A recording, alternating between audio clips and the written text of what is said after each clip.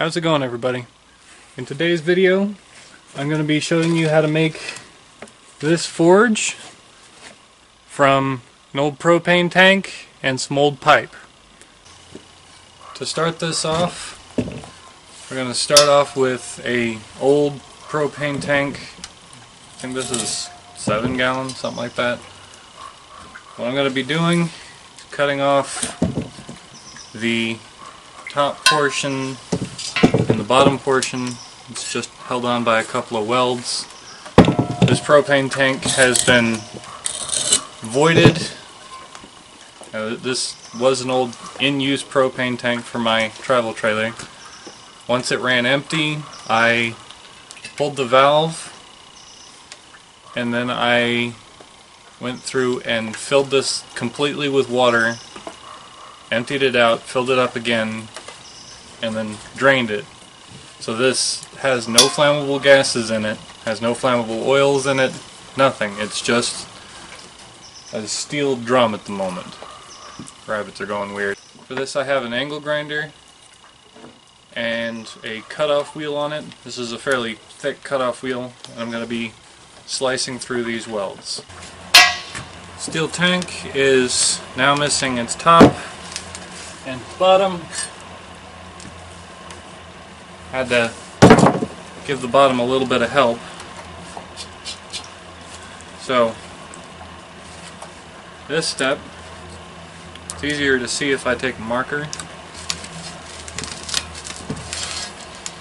This has a seam right there, and I'd like to avoid trying to cut through the seam because it's hard and it'll wear through my disc a lot faster. So make a mark and just kind of cut across the line all the way around. Line's not showing up that great because it's been raining and the tank is wet, but I'm gonna cut it clean in half, straight down the center. And you know, if you really wanted to do it that way, you could make 2 forges out of this. I'm going to make 1 forge and a lid out of this, but to do that I have to cut it clean down the middle. That's where these couple of pieces of metal come in handy. You wedge them underneath, it doesn't roll around on you, or at least not as much. So let's cut it in half. Steel drum, or the propane tank, is cut in half. It's been empty for a while and it's been open for a while, so there's a little bit of rust in there. That's not a huge deal. You see what I mean when I said that you could make 2. You don't have to settle with just 1. Personally, what I'm going to do is I'm going to save this piece here as the lid, so that if I want to extinguish the fire, I put the lid on and it'll put it out. Also, having a lid for it will help keep out rain if it's going to be outside, which mine is. If you have it inside, you don't need to do the extra work of making this into a lid. And to make it into a lid, all you have to do is go through, put a handle on it, call it done. Just straight on top. But that's not for everybody. If you wanted, you could make this deeper. Just cut it a little higher on one side and you'll have more height on it. That's not 100% necessary, so I'm not going to do that. One of the reasons why I cut it straight through the middle of the threads instead of just cutting around it is if I have something on bar stock, this will be a good place for it to rest, because it won't want to shift around all that much. So that's why I'm leaving this here, not doing anything with it. Like I'll go through and take a file and smooth it out, but other than that, I'm not touching it. So the next thing that I'm going to have to do is start setting up the portions that are going to go inside here so that I can force air through some pipes and have air coming up through the bottom of the coals. Let's go do that. For this next part, for the diffuser body, I have 2 nipples, that's what this part is called, and 2 elbows. They're going to get threaded together and cinched up.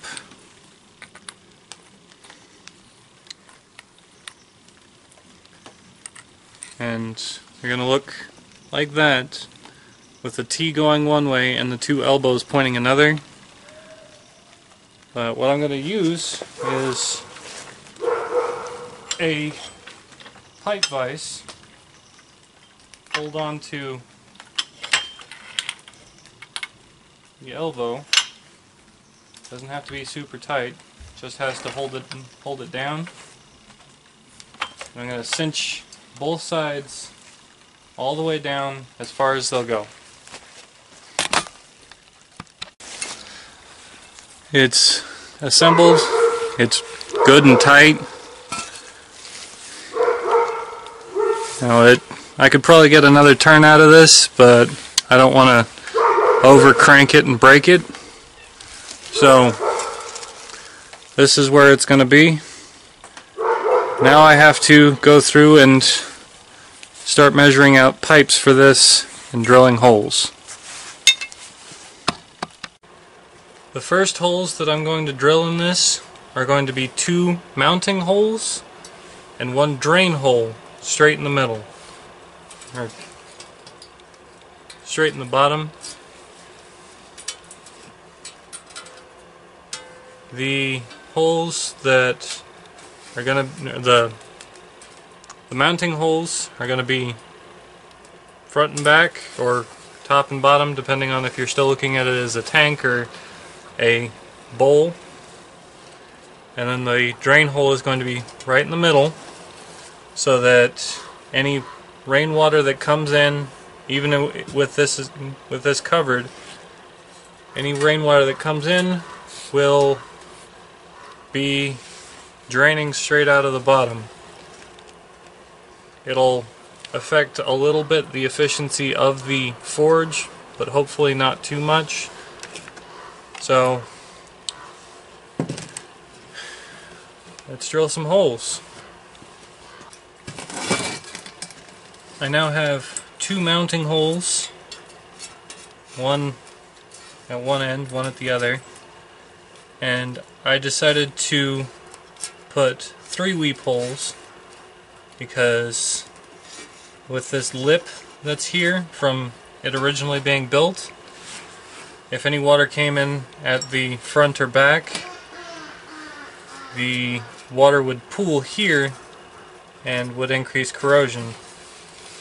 What I did to make it so I didn't burn out my drill bit is I used a little bit of regular water just to cool off the bit as I was drilling, and it worked fairly well.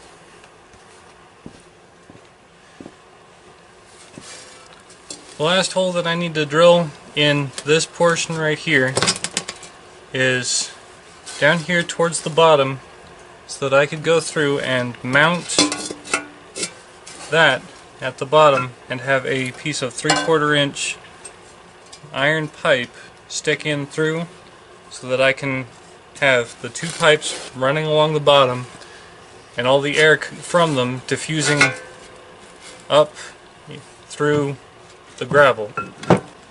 Both pieces are cut and threaded, and now you can get a better idea on how this is going to work. 2 caps on each end. It's going to get tightened up, and it's going to get holes cut into the bottom using an angle grinder just to make some nice neat slits.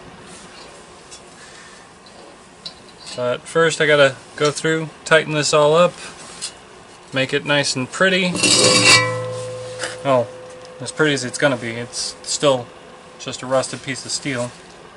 And well, I might even go through and thread this end just in case I want to attach something to it later. But we're coming up on the end. Just a couple of things tightened up, and a couple of holes cut, or a couple of slices made, and this will be ready to be used. There are now 2 slits throughout the entire length of the piece of steel. If I need to later, and I can go through and widen these out to increase airflow, but right now I think this might be fine. I went through and cooled it off in water because it was a little too hot to touch, but it goes vent down in the bottom.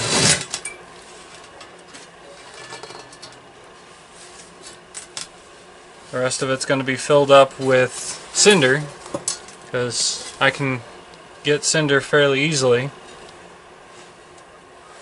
But as of right now, this part is done. Now let's go through and make a very simple stand. With these 1/2-inch holes that I drilled, I have a couple of 1/2-inch nuts that I can slip all the way in and bolt them to something. Since I don't currently have a table to mount this directly to, I'm going to be mounting it to a couple of pieces of angle iron so I can put it onto a table and not have it rock around, because you don't really want fire doing this.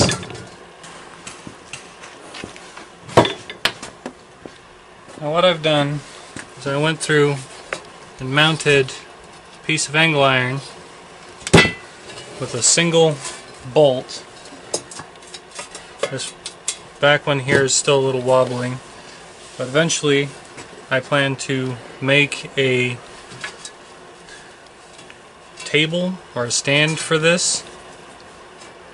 Now, I have to go through and break the edges and take a file and just make it so they're not razor blades, because I caught myself on it.